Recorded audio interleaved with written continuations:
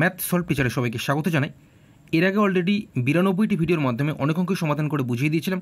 আজকে এই ভিডিওটির মাধ্যমে আরও কিছু অঙ্ক সমাধান করে বুঝিয়ে দেবো।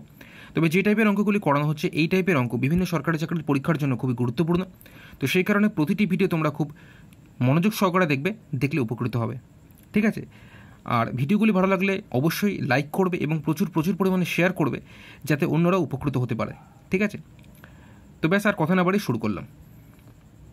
তো এখানে প্রথমে যে অঙ্কটি তোমরা দেখতে পাচ্ছ, একটি সংখ্যার 48% অন্য আরেকটি সংখ্যার 60%-এর সমান, প্রথম ও দ্বিতীয় সংখ্যার অনুপাত কত? চারটি অপশান দেওয়া আছে, কোনটা সঠিক উত্তর আমরা দেখব। তো এখানে এরকম টাইপের অঙ্ক থাকলে ঠিক আছে, কি করবে তোমরা? পরে যে দেখতে পাচ্ছ 60%, এই 60%টাকে লিখবে এবং প্রথমে দেখতে পাচ্ছ 48% আছে, সেটা ইস্টু দিয়ে পরে লিখবে।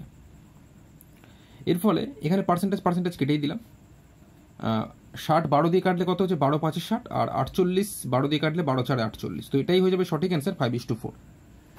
ঠিক আছে? এবার কেন উল্টো করলাম একটুখানি বলি, মানে 60% আগে কেন লিখলাম আর 48% পরে কেন লিখলাম একটুখানি বলে দিই। ধরো দুটো সংখ্যার মধ্যে প্রথম সংখ্যাটাকে আমরা ধরে নিলাম এক্স, প্রথমটা ধরে নিলাম এক্স এবং দ্বিতীয় সংখ্যাটা ধরে নিলাম ওয়াই। তো এখানে কি বলেছে? একটি সংখ্যার 48%, মানে প্রথম সংখ্যাটা আমি ধরলাম এক্স, তো এক্স এর 48% আমরা কি লিখবো? এক্স গুণ 48/100, পার্সেন্টেজ মানে 100 হয়। ঠিক আছে? এবং অন্য আরেকটি সংখ্যা আমরা কি ধরেছি? ওয়াই ধরেছি। তো সেই ওয়াই এর 60% মানে হচ্ছে 60/100, এর কি বলেছে? সমান বলেছে, এই জন্য মাঝখানে সমান দিলাম। এর ফলে এখানে নিচে 100, এখানে 100 কেটে গেল। ঠিক আছে? এবার কি করব? এক্স এই ওয়াইটা ক্রস করে নিচে নিয়ে আসবো, সমান 60 লিখলাম, 48টা ক্রস করে এর নিচে চলে যাবে। এবার দেখো কাটাকুটি করলে 12 5 60 এবং 12 4 48। তো এখানে জানতে ছিল প্রথম ও দ্বিতীয় সংখ্যার অনুপাত কত। প্রথম সংখ্যা আমরা এক্স ধরেছিলাম, দ্বিতীয় সংখ্যা ওয়াই ধরেছিলাম। তো এদের অনুপাত মানে x/y মানেই হচ্ছে x:y, আর এখানে 5/4 মানে হচ্ছে 5:4। অর্থাৎ প্রথম ও দ্বিতীয় সংখ্যার অনুপাত আমাদের কত বেরোলো? 5:4। অ্যাকচুয়ালি এইভাবেই হচ্ছে, সেই কারণে আমরা উল্টো করে দিলে তোমরা মানে 60% আগে এবং 48% পরে লিখলে সঠিক অ্যান্সারটি আসবে। ওকে? তো যাই হোক, অপশন ডি হবে সঠিক অ্যান্সার। আচ্ছা, চলে এলাম পরের প্রশ্ন। 320 এর 60% এর 2/5 কত? চারটি অপশান দেওয়া আছে। তো 320 আমি লিখলাম, এর মানে হচ্ছে গুণ, 60% মানে 60/100, আবার এর আছে এর মানে গুণ, 2/5 মানে হচ্ছে 2/5। ঠিক আছে? এটা কাটাকুটি করলে এখানে আমরা দেখতে পাচ্ছি যে 5 12 60 কেটে যাচ্ছে, এবং এখানে দেখতে পাচ্ছি এই শূন্যর সঙ্গে এই শূন্য কেটে যাচ্ছে।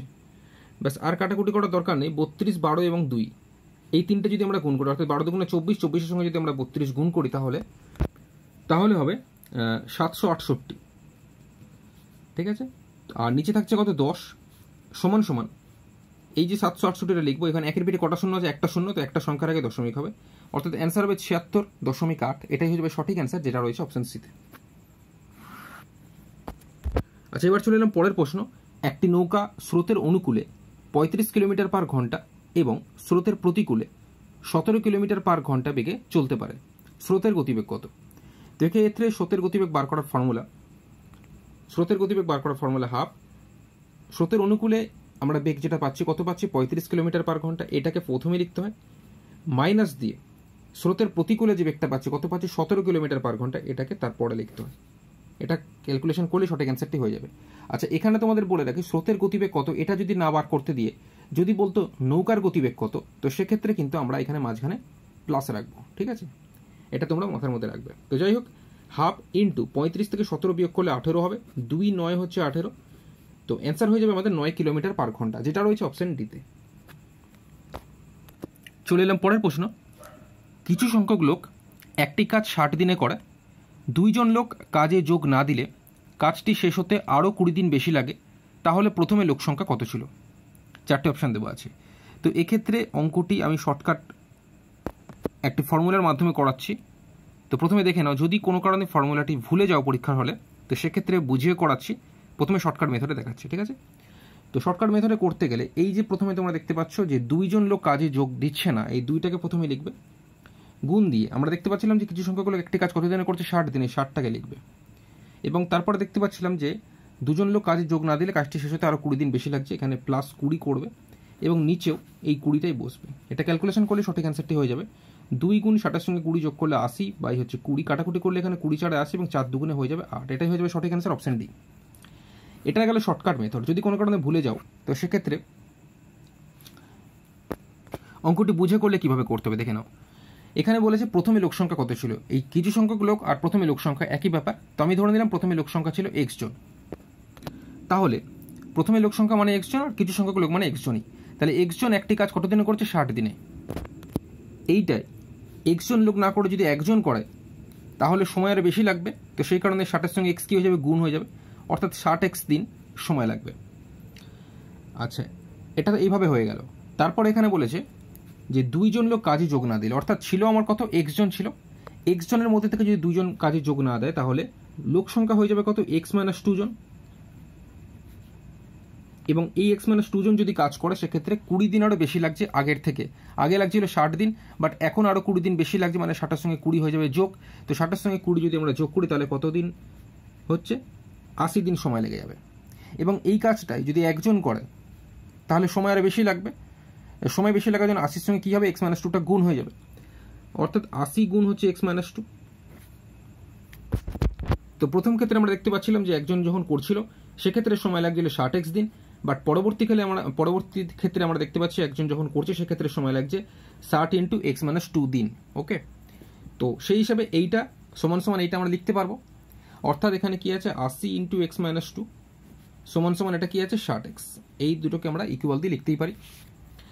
তো এখানে যদি আমরা ক্যালকুলেশন করি তো সেক্ষেত্রে আমরা দেখতে পারি 0 সঙ্গে 0 কেটে গেল, 2 3 6 এবং 2 4 8 কেটে গেল, অর্থাৎ এটা আবার ক্রস গুণ যদি করি 4 এর সঙ্গে x গুণ করলে 4x -4 × 8 সমান সমান এখানে হয়ে যাচ্ছে 3x।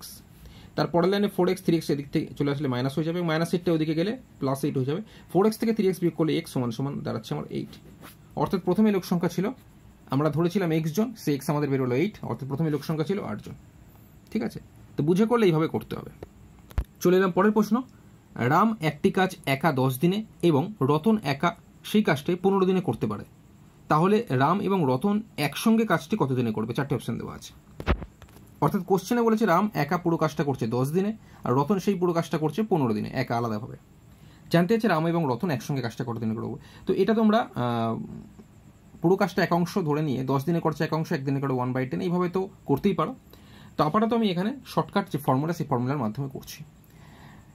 রাম আর রতন যদি একসঙ্গে কাজটা করে সেক্ষেত্রে সময় লাগবে, এই রামের আমরা দেখতে পাচ্ছি কত? 10, আর রতনে দেখতে পাচ্ছি 15। এইটাকে আমরা গুণ আকারে উপরে লিখব আর নিচে এই দুটো প্লাস আকারে অর্থাৎ যোগ আকারে নিচে লিখব। 10-এর সঙ্গে প্লাস দিয়ে লিখব 15, তাহলে 10 গুণ 15 এটা উপরে থাকছে আর নিচে 10-এর সঙ্গে 15 যোগ করলে 25। কাটাকুটি করব, কাটাকুটি করলে 5 2 10, 5 5 25, 5 3 15, অর্থাৎ 3 2 গুণে 6 হয়ে যাবে সঠিক অ্যান্সার, যেটা রয়েছে অপশন ডিতে। চলে এলাম পরের প্রশ্ন। একটি অফিসের সদস্য সংখ্যা 40, ছেলে এবং মেয়ে সদস্যের অনুপাত 3:1, কতজন মেয়ে সদস্য বাড়লে ছেলে এবং মেয়ের অনুপাত 3:2 হবে?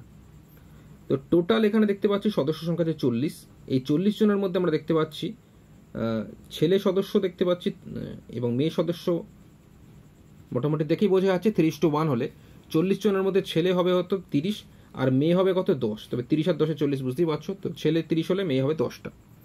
এখানে যেটা বলেছে কতজন মেয়ে সদস্য বাড়লে, আচ্ছা মেয়ে সদস্য ছিল আমরা দেখতে পাচ্ছি 40 জনের মধ্যে মেয়ে সদস্য কত হচ্ছে? 10 জন হচ্ছে। তো কতজন সদস্য বাড়াতে হবে আমি জানি না, আমি ধরে নিলাম x জন বাড়াতে হবে, সেই কারণে মেয়ে সদস্য হয়ে গেল কতক্ষণ? 10 + x। বাট ছেলে যেরকম 30 জন ছিল 30 জনই থাকবে।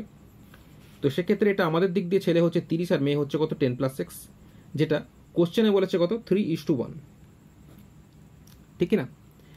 অর্থাৎ ছেলে আমরা দেখতে পাচ্ছি আমাদের দিক দিয়ে ছেলে হচ্ছে 30 মেয়ে হচ্ছে 10 + x, আর কোশ্চেনে বলেছে 3:1, তো মাঝখানে আমরা সমান সমান দেবো। ওকে, তো 30/10 + x মানে হচ্ছে 30/10 + x সমান সমান 3:1 মানে 3/1। এটা কাটাকুটি করবে, 3 10 30 কেটে গেল।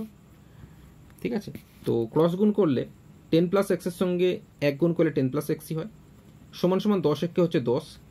ঠিক আছে, সরি এখানে একটু ভুল হয়ে গেছে, এটা ছিল কোশ্চেনে 3:2, আমি 1 লিখে ফেলেছি, তো 3:2 হবে, এখানে 2 হবে। ঠিক আছে, তো যাই হোক ক্রস গুণ করলে এখানে 10 দুগুণ হবে 20, তাহলে x সমান সমান এখানে 20 থেকে 10 মাইনাস হবে, 20 থেকে 10 মাইনাস করলে কত হবে? 10। অর্থাৎ কতজন মেয়ে সদস্য বাড়লে, আমি ধরেছিলাম x জন, x আমাদের বেরিয়ে গেল 10, অর্থাৎ 10 জন মেয়ে সদস্য বাড়াতে হবে। এটা হিসেবে সঠিক অ্যান্সার যেটা রয়েছে অপশন এতে। আচ্ছা, এবার চলে এলাম পরের প্রশ্ন। দুটি সংখ্যার অনুপাত 4:5 এবং তাদের লসাগু 220 হলে সংখ্যা দুটির সমষ্টি কত বার করতে দিয়েছে। তো দুটি সংখ্যার মধ্যে একটি সংখ্যা আমরা ধরে নিলাম, অনুপাত থেকেই ধরবো কারণ অনুপাত থেকে সঠিক ঠিক নাম্বার কত বোঝা যায় না, সেই কারণে অনুপাত থেকে আমরা ধরবো প্রথম সংখ্যাটা ধরে নিলাম 4x এবং অপর সংখ্যাটা ধরে নিলাম 5x। তো এদের লসাগু বলে দিয়েছে, এই দুটো সংখ্যা লসাগু বলে দিয়ে 220। এটা তো কোশ্চেন এক্স্যাক্টলি সঠিকভাবে কত বলে দিয়েছে, বাট আমরা আমাদের দিক দিয়ে এই দুটো সংখ্যার লসাগু কত বার করব। তো 4x আর 5x যদি আমরা লসাগু করি, x দিয়ে x 4 4 এবং x 4 4x গুণ করলে এবং x এর সঙ্গে 5 গুণ করলে 5x হয়। অর্থাৎ আমাদের লসাগু দাঁড়াচ্ছে x গুণ 4 গুণ 5। এটা আমাদের দিক দিয়ে লসাগু হলো, বাট যেটা কোশ্চেনে সঠিকভাবে বলেছে 220, সেই হিসেবে এটা সমান সমান 220 আমরা লিখতে পারি। তো সেই হিসেবে আমি লিখলাম x গুণ 4 গুণ 5 সমান সমান 220। এখান থেকে বার করবো আমরা x এর মান। x এর মান যদি বার করি এখান থেকে করে দিচ্ছি 5 4 20 44 হচ্ছে, ঠিক আছে। এবং 4 দিয়ে করলে 4 11 44, অর্থাৎ x সমান সমান আমাদের বেরিয়ে গেল কত, 11 বেরিয়ে গেল। আচ্ছা, এখানে সংখ্যা দুটি সমষ্টি কত বার করতে দিচ্ছে। তো সংখ্যার মধ্যে একটা আমরা ধরেছিলাম 4x আর একটা ধরেছিলাম 5x। এই 4x আর 5x যদি যোগ করি তাহলে কত হয়, 9x। 4x আর 5x যোগ করলে হচ্ছে আমাদের 9x। এবার এই 9x এর x এর মান আমরা কত জেনে গেছি, 11 জেনে গেছি। তো x এর জায়গাতে আমরা 11 বসিয়ে দেবো। তো 9 11 গুণ করলে 99, অর্থাৎ সংখ্যা দুটি সমষ্টি বেরিয়ে গেল 99, যেটা রয়েছে অপশন ডিতে। চলে এলাম পরের প্রশ্ন, 30-এর শতকরা কত ভাগ 27, 4টি অপশন দেওয়া আছে। অর্থাৎ এখানে যেটা বলেছে 30-এর কত পার্সেন্ট হচ্ছে 27, কত পার্সেন্টেজ 27। তো 30-এর আমি ধরে নিলাম x পার্সেন্টেজ, তো x পার্সেন্ট লিখলাম সমান সমান 27। তো 30 গুণ x পার্সেন্ট মানে হচ্ছে x বাই 100 সমান সমান 27। তো এখানে দেখতে পাচ্ছি যে এই শূন্যর সঙ্গে এই শূন্য কেটে যাচ্ছে, 3 9 27 কেটে যাচ্ছে, এবং x সমান সমান 9 সঙ্গে 10 যদি ক্রস গুণ করি তাহলে হয়ে যায় 90, অর্থাৎ শতকরা 90 ভাগ 27 হবে, অর্থাৎ যেটা রয়েছে অপশন ডিতে। ঠিক আছে, তো ব্যাস আজকে এই পর্যন্ত। আজকের এই ভিডিওটি যদি তোমাদের ভালো লেগে থাকে অবশ্যই ভিডিওটি লাইক করবে এবং প্রচুর পরিমাণে বিভিন্ন গ্রুপে শেয়ার করবে যাতে অন্যরা উপকৃত হতে পারে। দেখা হবে পরের ভিডিওতে। ধন্যবাদ।